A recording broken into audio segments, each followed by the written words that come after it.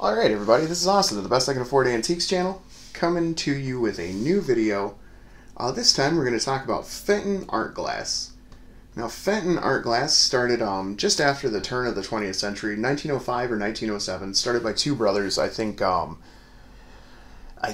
John and Frank Fenton. Now, I could be wrong about that. John and Franklin, I'm sorry. I think those were the two brothers. Started in 1905 or 1907, and they actually only stopped producing art glass, I think, 2011.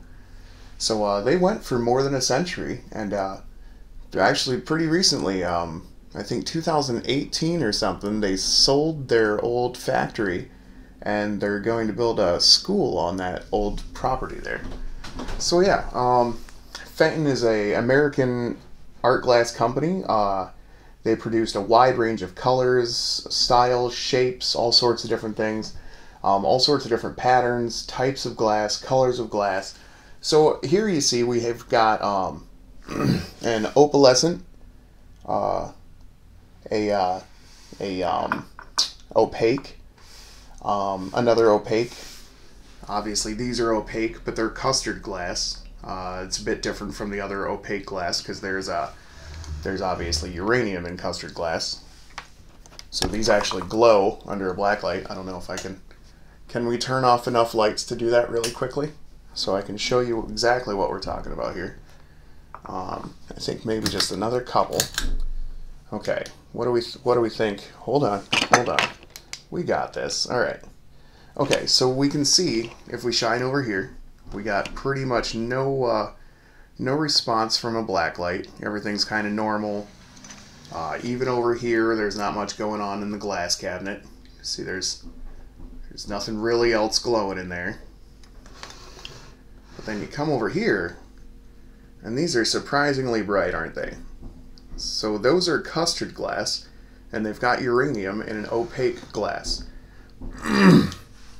And that is custard glass by definition. It is supposed to be a slightly yellowish, greenish hue. And yeah, that's what it is. So we're going to get to check out all sorts of different Fenton labels and marks, and even some artist signatures here. For example, we've got this beautiful little bird with two different Fenton stickers on it, hand painted by Fenton, and then authentic Fenton handmade, which looks like a glass blower with his head curled up onto the underside of this sticker. I'm just going to try and gently... There we go. So yeah, we can see the whole stickers there. And signed by Patsy someone. So I'm sure Patsy is a known Fenton artist. I just joined a couple of Fenton groups, so I'm hoping I can talk to them about some of these pieces. I think they'll find some of them interesting. I like the hand-painted ones especially. Here's another bird with the same Fenton sticker. It looks like his other sticker was in a different place and he's lost that since then. And this one is signed by R. Delaney. As you see, it's pretty neat detail on these birds. I don't know exactly what they used to paint them. I don't know if maybe they just put some glue on there and glued some sort of glitter to it. I don't think it's not really glitter. I wonder if it's just crushed glass. That would actually make quite a bit of sense, wouldn't it? But yeah, very pretty little thing. Radioactive. It's kind of neat. This appears to be just a slightly different sticker than those other two pieces there, huh? Oh. In the other one, you could visibly see the bench that the guy was rolling stuff out on, whereas this, it's just a, like obviously it's still a craftsman, and it says, what's it say? Someone read it to me. Authentic Fenton handmade. Okay. And you know, I don't know if we've ever, I don't know what this pattern, oh, you know what, let me make sure everybody's kind of away from everybody as we do this. I don't want to bonk anyone or anything. Isn't that a very pretty pattern? I guess I had never really looked at this before. As far as the pattern on the outside, I had just seen that it glowed. I think these must be lilies. Well, no, that's not a lily, is it? It's not a hyacinth. What am I thinking of? What are they? It's very pretty, isn't it? They really do look like pond lilies in there, so I'm not sure exactly. I like that quite a bit, though. It's a very interesting mold. Interesting pattern. Okay, so then we'll move on to our little swan here, who's just sort of an opaque kind of, well, I don't want to say brownish, but sort of a brownish color. He's hand painted too. I don't remember, I don't think this one specifically said Fenton, but I assume this is Fenton. Hand painted by, I'm not sure. Diane Gersel, maybe? Maybe. Sometimes I kind of count on looking at these bigger on my TV, and then I actually figure out who the artist was by seeing it all blown up on my TV. So there's 3 hand-painted pieces so far. And this little swung glass vase. This is called swung glass, I think, or stretched glass, or they have a few different terms for it. This one's, I'm going to say 7 inches. Maybe 8. I'm not sure. I don't want to catch you. I don't want to let you catch me overestimating on that. I like its little details. And you know, it's got to be hard to get paint to stick to glass for 60 years or whatever. Oh my goodness, I need another drink of water. Hold on.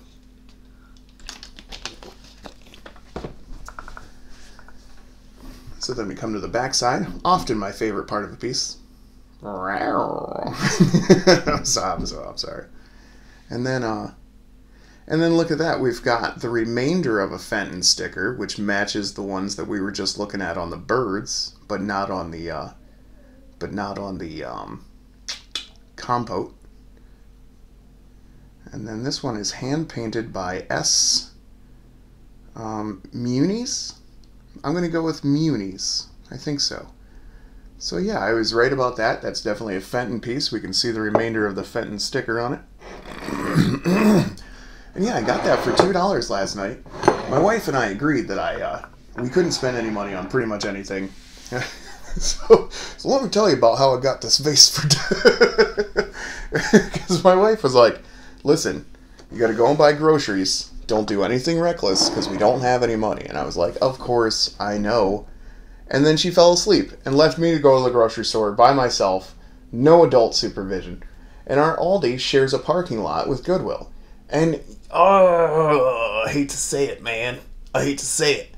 Sometimes I'll go past a Goodwill or Salvation Army or something, and I'm like, oh my god, what if there's something in there that's just worth like $1 million bajillion jillion dollars, and I'm the only one who knows? Which, you know, it's like this. I shouldn't have been the first one to pick that up. I went to Goodwill, you know, it was Friday night at like 5 o'clock in the afternoon, maybe even 6 o'clock in the afternoon, and yeah, I was just getting groceries, and then I saw Goodwill, and I was like, okay.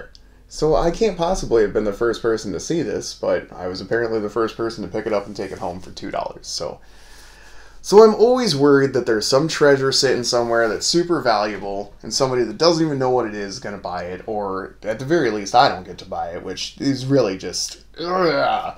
So anyway, with a pretty severe case of the just-in-cases, I went into Goodwill, and this is all I found, you know, a little $2 swung glass Fenton vase.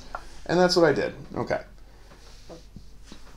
Now I've gotten deals on almost all these pieces. I don't think any piece here I've paid more than $7 for. This bowl says $7, so I apparently paid $7 for that. I actually paid $15 a piece with like a 20% discount on those custard glass birds. The 2 swung glass vases I got as part of a lot of vases. It must have been, I don't know, must have been 10, 15, maybe even 20 different pieces of glass and ceramics, which I don't think like the ceramics and pottery or anything, but But yeah, I got at least like 10 glass vases out of this deal, and paid $60 for the lot of them. So yeah, I did really well on all the prices of these. This was like $1 at a garage sale. The second I saw it, I was like, oh, that's a fairy lamp. And then I was like, well, let's look at the bottom. Sure enough, a little Fenton fairy lamp. Blue opaque hobnail. I think this is hobnail. And I think hobnail is just, you know, these little protrusions here. And I think that's a Fenton deal. I think they made that. Now, this is actually not hobnail. A lot of people have it listed as hobnail. I'm not positive it's Fenton. I don't really have a sticker or any evidence, but this isn't hobnail. This is moonstone, I believe. You can see it protrudes quite a bit further than hobnail does. And I think that's basically the deal, except that this is kind of a, I don't want to say pearlescent, opalescent? I think opalescent is the word that I'm looking for there. So yeah, I think that's an interesting piece. I really do like the way it bubbles out all over like that. So yeah, this is Fenton Moonstone as opposed to hobnail. A lot of people have it. Now, I believe, I'm not an expert on this, but I believe a lot of people have this mislabeled on their ads and stuff. So if you've got an ad up for this Fenton type of glass right here, my camera's having a pretty tough time focusing on that. Okay.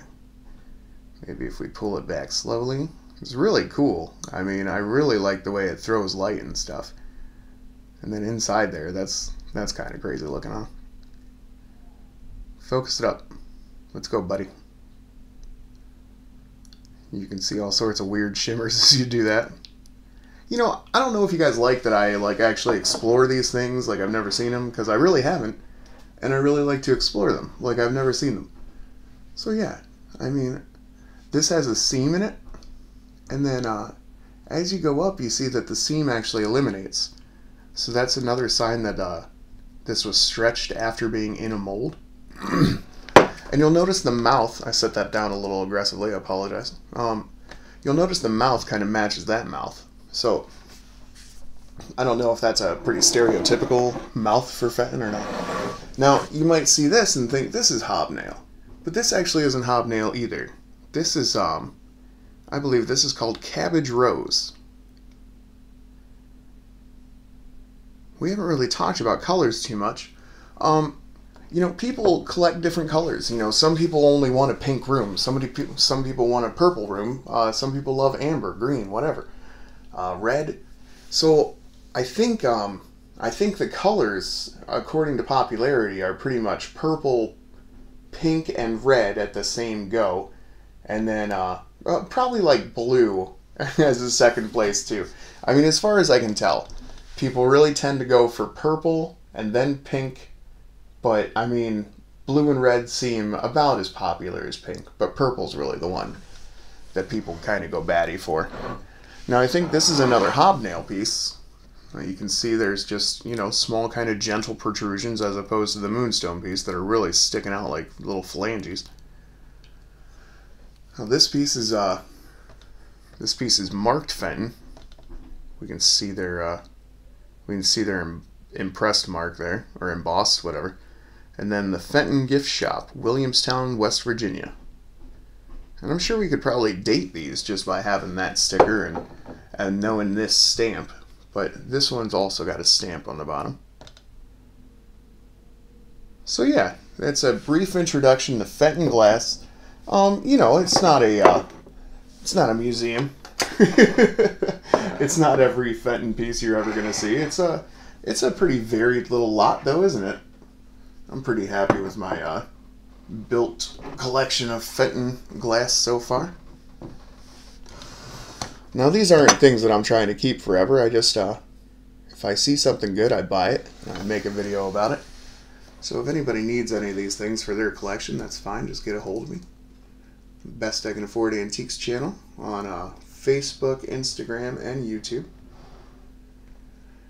And yeah, this is Fenton glass, custard glass, all sorts of cool stuff. Swung glass, hobnail glass, moonstone glass, colored glass, hand-painted glass. Yeah. Yeah, it's pretty neat around here, isn't it? I'll have to do a Murano video next. You know, here I am, showing you the duck's butt, as it were. Are you guys familiar with that phrase? That's the duck's, you know, if you don't know the phrase, I'm sure you could Google it up. Just type in, "that's the ducks." I don't know why it's a phrase, but it is a phrase. So yeah, this is Austin at the Best I Can Afford Antiques channel. Hopefully always showing you something neat, showing you something interesting, showing you something creative and crafty and cool and beautiful and special and shiny. We got all the things. Well, we're trying to anyway. This is Austin, the Best I Can Afford Antiques channel. Thank you so much for still coming by and listening to me talk about stuff. I so sincerely appreciate you guys. I love your comments. I love talking to you guys. Everything's super interesting. I love seeing the things you've collected. Because, you know, I've never seen, outside of the things that I have, I've never seen anything else. So, I mean, you know, seeing your things is actually a pretty cool thing for me. I'm not, like, blowing smoke at you or anything. I'm not like, oh, yeah, that's a real nice piece. I would estimate it from the 18th century. Like, I don't know all that stuff. I'm just trying to look at pretty things. And if I figure something out about a pretty thing, I'll tell you what the thing I figured out. So we're all on pretty even ground here, unless you're an expert, in which case I'm not, and go easy on me. This is Austin, Best I Can Afford Antiques channel, thanking you genuinely for tuning in, subscribing, commenting, liking, sharing, doing all those things. Got 183 subscribers today. That's crazy. It's crazy to me that so many people enjoy my channel, and genuinely, I truly enjoy you, so thanks for coming.